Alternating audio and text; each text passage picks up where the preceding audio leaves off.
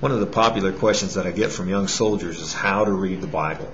And what I tell them is what you don't want to do is you don't want to read it like a Marine. You know, a Marine is a frontal assault kind of guy, and he comes in and he attacks the front of the Bible and he goes to Genesis and gets to Exodus, and then all of a sudden he ends up in Leviticus, Numbers, and Deuteronomy and gets all entangled into Constantina, and that's where usually we end when we start in Genesis and try to work our way through the whole Bible. Now, some are effective because they're good Marines, but some of us need to be like airborne rangers and jump way behind enemy lines and start in the book of Mark.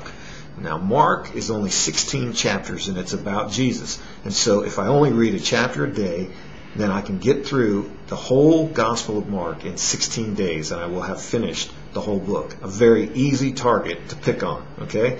After that, I want to move on to something like John, moved into another gospel so that I can read more about Jesus. And I want to stay in the Gospels until I've read all 4 Gospels, Matthew, Mark, Luke, and John. And then I'm going to look for some other easy targets. I'm going to go and I'm going to find the smaller books of the Bible, and I'm going to read those. Before you know it, you've read about half of the Bible. Then you can move on to the bigger books like Ezekiel or Isaiah or Jeremiah.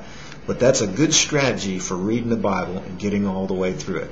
Hope that's a helpful tool in your kit bag. Talk to you later.